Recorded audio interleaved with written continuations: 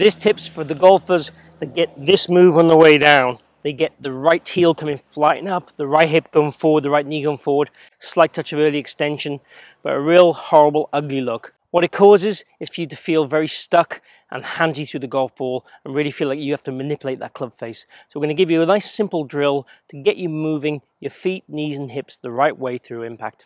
Take a basket or something similar in shape, place it on the ground, place it, your foot in it, so you're just about covering your laces.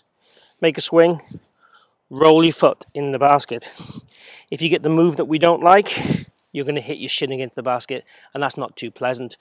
Obviously, be careful before doing this, don't want any injuries, but we should be able to hit golf shots away, rolling our foot in that basket, and that'll help us start to move your pelvis better through impact and give you better results.